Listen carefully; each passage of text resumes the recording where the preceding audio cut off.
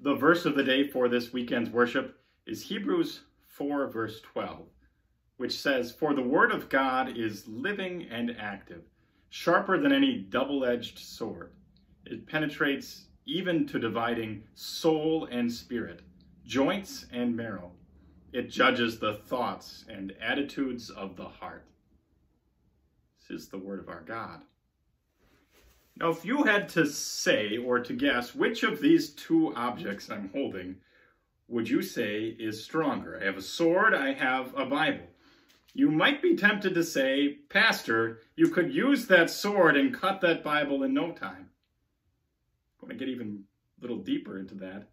Could use the sword, I suppose. I don't think this one's very sharp, but it is double-edged. Could use the sword even to cut into people, penetrate their bones, even their hearts.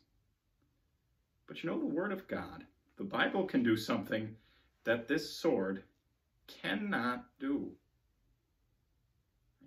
The sword can cut into people's hearts, but once they're cut, it's done. The Bible cuts our hearts too.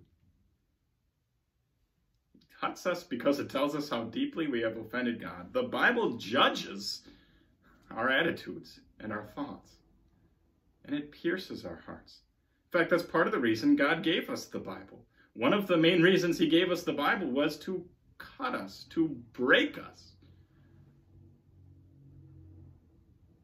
But what this sword can't do, that this Bible can, is heal us. It says it even divides soul and spirit, which, as far as I can tell, that's like saying it can divide myself from me. I can't tell the difference. This Bible can do amazing things that we don't even understand. The biggest thing we don't understand is why God would forgive us. He sent his Son, that we do understand, to heal us, to bring us back to God. So we're no longer at war. God is not threatening us with the sword, but he breaks our hearts so he can mend them. He breaks our hearts so we find our rest in him. The Word of God is sharper than the sword. And so if you had to choose one of these two objects, which one's stronger? It's the Bible every time, because the Bible is God's power. Amen.